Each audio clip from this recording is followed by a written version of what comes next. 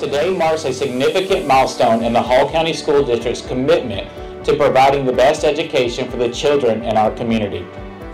This elementary school will not only be a place of learning, but also a hub of inspiration, innovation, and growth for generations to come. I've had the honor of calling Oakwood and McEver Elementary School home during my professional career.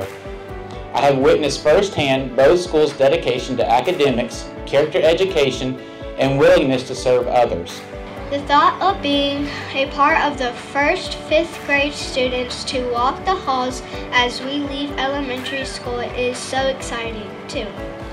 In conclusion, McEver will be closing, and that makes me a little sad, but we have a brand new school getting ready for us, and that is going to be great.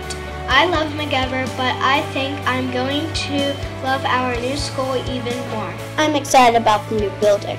My dad showed me some pictures of Sandra Dale Elementary, and I think everyone will have a great time at the school.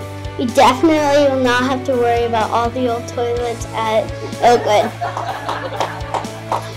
All of this to say, I am pumped to have McEver students join us on this amazing new educational adventure. Thank you. We were talking earlier, it's amazing at the job that they do constructing the school. What this property looked like, what it looks like now, and what it will look like when the school is actually built. The transformation is just amazing.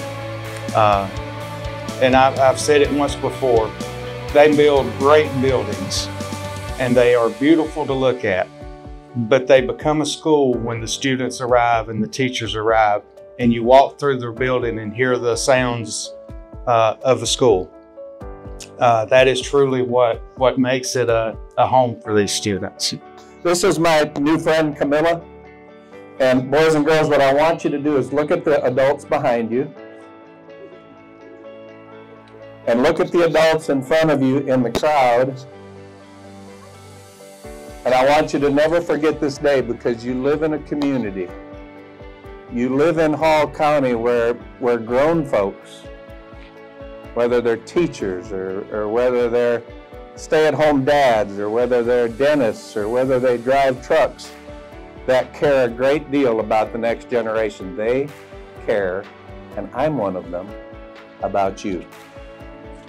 They care so much that they open up their wallets and they pay taxes, and they make things possible like brand new school buildings for you to go to school in.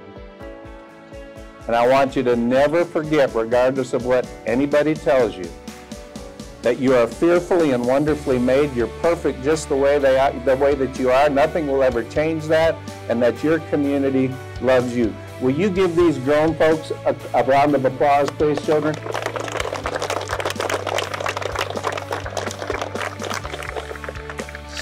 You know, something that we've lost in our culture over the years, and maybe we can bring it back, is that when big things happened in the past, we used to say a blessing over things.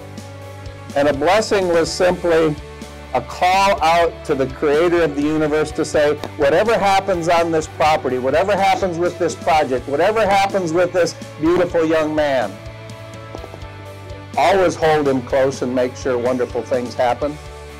And so if I can, and I can because I'm here, I'm going to ask a blessing over everything that ever happens on this school campus.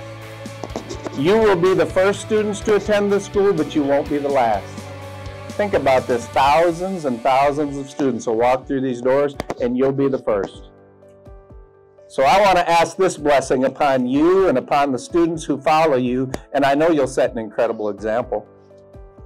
So to him who is able to do exceedingly abundantly more than we ever hoped, dreamed, or imagined, I pray, Lord, that you would bless these children and the adults that work in this school, the community members that come alongside them. I pray that you'd make your face shine upon them and be gracious unto them. I pray you'd lift every one of these young people up. Help them fulfill the dreams that you have for each and every one of them. And Lord, I thank you for this day that we can break ground on this new elementary school. Thank you for these young people. Amen.